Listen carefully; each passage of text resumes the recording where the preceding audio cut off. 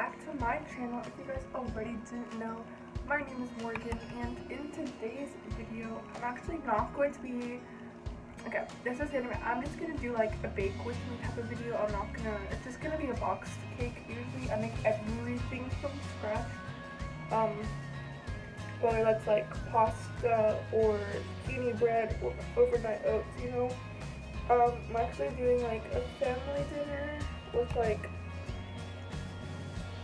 my mom's side of the family and then like other, I don't want to say other people because I don't know if you like, whatever, besides that. But I'm gonna I can make one box, but instead of following the box, I'm actually going to see if I can do like the TikTok version. So like just like changing this stuff. So like instead of like water, you do milk, and then instead of oil, you do melted butter. So I'm gonna see if I have enough milk to do that. If not, I'm just gonna follow the recipe. And that actually calls for an extra egg. I only have 4 eggs right now, which is kind of sad. But yeah, the oven's on right now. And my dad's cooking pizza for my sisters. But I have about 3, not even 3 hours, like 2 hours to let the cupcakes bake, cool, and frost. So yeah, let's get started. So this is what the recipe calls for. It's like the box batter. Add an extra egg. This is what I got off of TikTok. And then this calls for half a cup of oil. So use a stick of butter, which is half a cup, and then you want 1 cup of water, and you're gonna replace that with 1 cup of milk, and then get yourself a bowl and whip everything together. You guys can see, but as you can tell, I have a shell.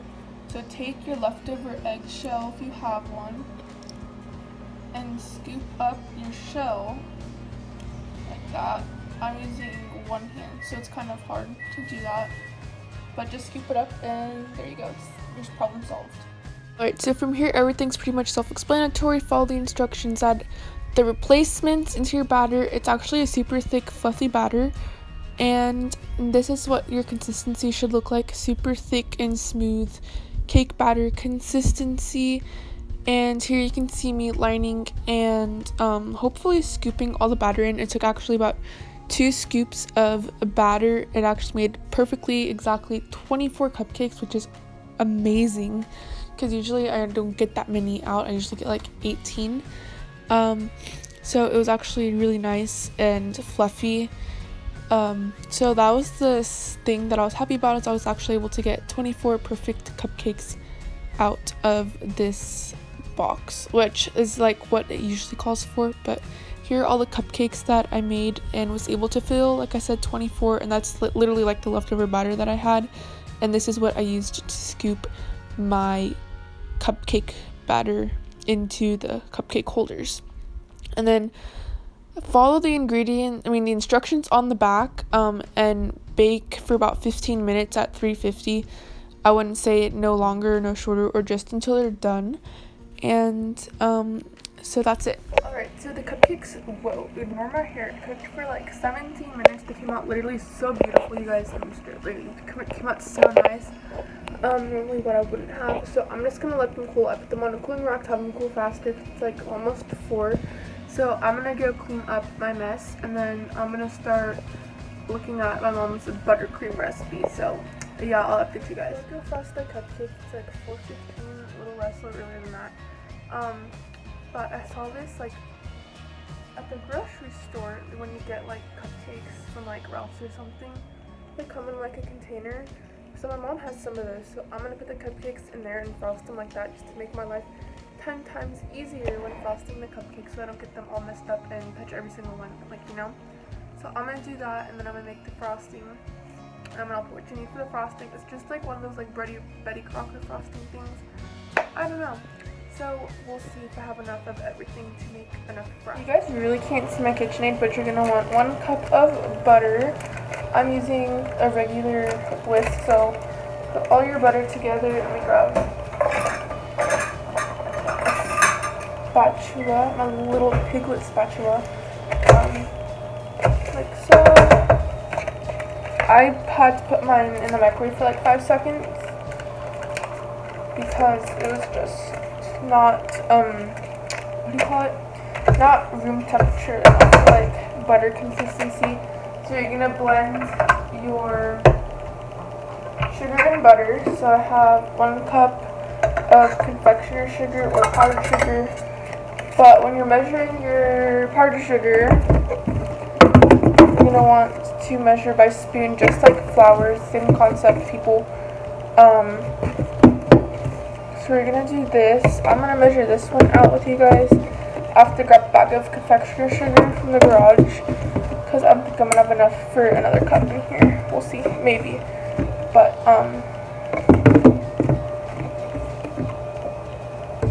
my cup's getting pretty full, but it's not quite full enough yet.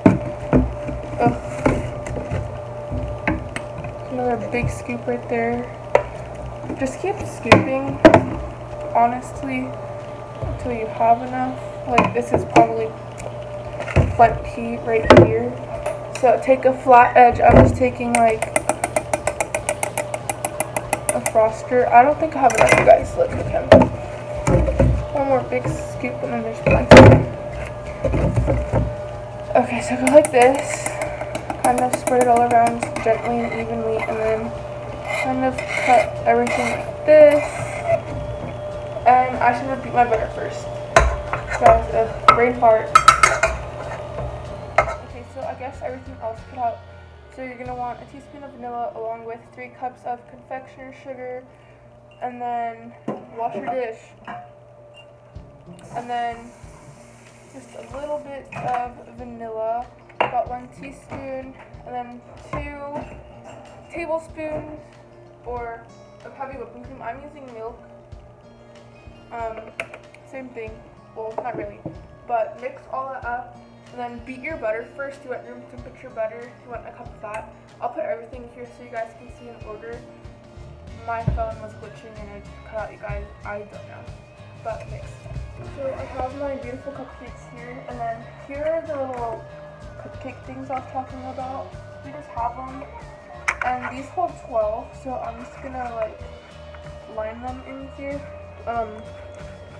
Hopefully there's like enough space on the top for enough frosting. I don't know, but I'm just kind of gonna do that and then pipe the frosting like so. So here's one, and here's my other one. I'm just making sure these are clean.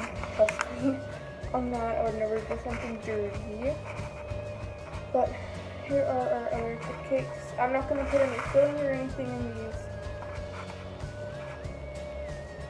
Why did someone eat one? But yeah, so I'm going to go ahead and start piping my frosting. So I'm going to take, I don't even know, a piping tip. And let's do this one for fun.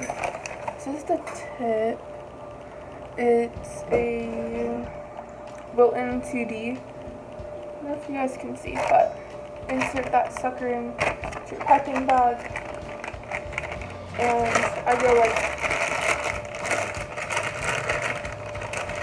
this, and then just pop all your frosting. Not like that, like this. Oh my gosh, good. Into your piping bag in your hands. Just to keep that as necessary.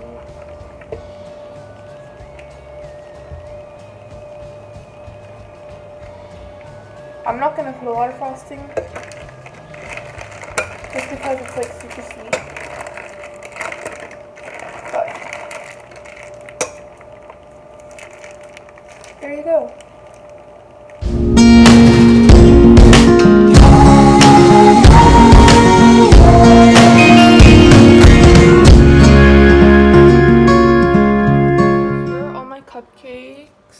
They're done. These ones, the frosting started to melt, so obviously I had to improvise. This one was way too much, but that's okay. We're learning. These ones turned out really good though. So yeah. And that is it for today's video, you guys. Make sure you guys give it a big thumbs up, comment, subscribe, and turn your post notifications on. I upload every Tuesday and Thursday at 10:30 a.m. Pacific Standard Time, and I will see you guys in my next video. Bye guys.